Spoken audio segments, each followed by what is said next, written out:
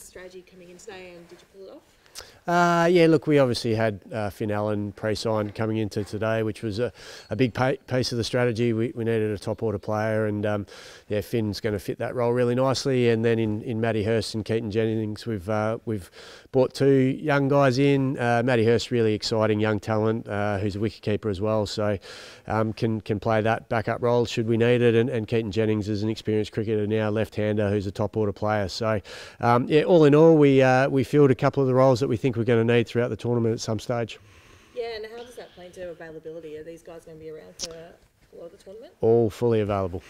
And how important is that for the team, being with that consistency? Yeah, I think we saw last year when we did lose a couple of our internationals at the back end of the tournament that it did have an effect. And yeah, so we've certainly prioritised the availability piece this year. And hopefully, if we can make it deep in the tournament, that we'll have these guys around. Were you surprised by anything that happened in the draft today?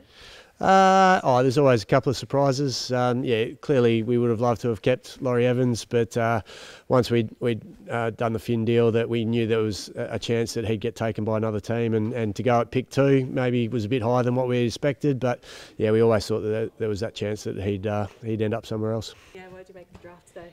Yeah, it was a lot of fun. I think there's always a little bit of excitement coming into the draft this time of year, especially sort of a bit unknown who's going to pick who, but I'm pretty happy with where we landed. Obviously stoked to have Soph pre-signed for us for a couple of years, and to retain Jonesy was excellent. I think she's been a standout player in world cricket for the last couple of years, and someone else who probably not many people know lots about in Hema. I think she's just an exciting talent and will make a big impact in our middle order. Yeah, so you've played with her at Gujarat. Can you tell us a bit more? I know she's a name that might not be as familiar to some fans. Yeah, she's certainly been one that I've kept my eye on the last couple of years in the WPL. She's made her way into the Indian squad for the World Cup. I think she's a pretty explosive player, can clear the boundary better than most people, so just pumped to have her. She's a great teammate to have. I thoroughly enjoyed batting with her in the WPL this year in Gujarat. We had a couple of big partnerships, so I'm really excited to see what she can do in the Scorchers Orange. And I know you spoke a bit beforehand about availability and how important that would be. How good is it going to be having Soph and Hema available for the back end at least and for most of the tournament? Yeah, absolutely. I think had we got the luck of the draw, I think Soph and Hema will only miss one game hopefully at the start. So I think it's a great decision, and these things come into play as well. You want your players available for as long as possible, and especially heading into the back end of tournaments. So yeah, pretty pumped with those decisions that we made, and yeah, equally pumped to see Jonesy back. And there's going to be a really strong Indian presence across the league this year. How much of that do you think is about that availability piece towards the finals? Yeah, I think the Indian presence absolutely is about the availability. I think we've seen the damage they can do on the global stage when they play against different countries around the world and in different conditions. So those players know what they're doing. They've developed their games excellently across the last few years, and I think it'll bring some more fans to the game as well. I think it'll be an exciting tournament. All the teams look pretty close in terms of their skill sets and value. So we'll see what happens. A couple of spots left to fill with local players. What things do you still need the club needs to add to round out the squad?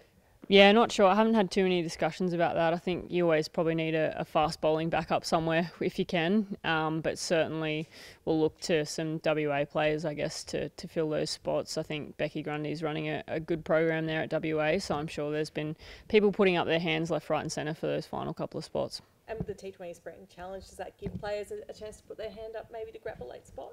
I think so. I think it's a great initiative by Cricket Australia and the ACA to provide that platform for players to get exposure to T20 cricket and perhaps put their hand up for a Big Bash spot. So whether it's with the Scorchers or someone else, I think it's a great opportunity for young players in the country to show off their skills, and they've got nothing to lose if they don't have a contract now. I think it's a really great time for them to show the country what they can do and put their hand up for that Big Bash spot. The way that played out for you guys?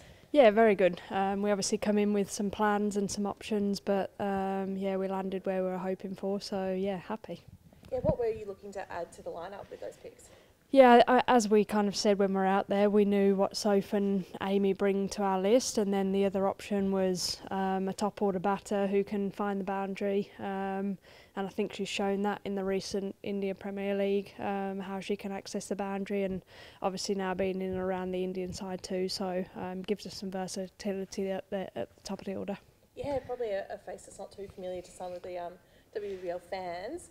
But someone Beth Mooney said she played with? Yeah, so Moons has obviously played with HEMA, but also, as I say, she's just starting to come onto the international circuit too. And I watched a fair bit of the WPL, and she was someone that was really attractive from how she goes about it. She obviously got a big back lift, looks to score boundaries, so we know that that's what the game is after. And it helped with Moons knowing her and having that relationship too.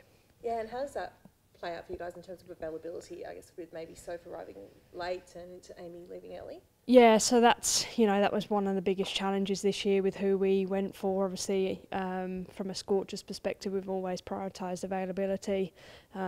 It's likely that Soph will miss maybe our first game with the Indian games, but at least the finals piece is there, and similarly with HEMA too, so the finals piece is a big one. Unfortunately, obviously Amy leaves us partway through, and that's something that we'll have to look at, but we've got the depth in our domestic talent too, and often it takes a whole squad to be able to win a tournament, so that's something that our domestic players will be ready for when they get the opportunity. And did anything surprise you with the way that things played out today? There was a few surprises, to be honest. We kind of run through a bit of a mock draft, and there was a few names that got pulled out where we wasn't expecting. It's the nature of these things, I guess. You never know what teams are looking for or how they match up, but there's definitely a few curveballs in there.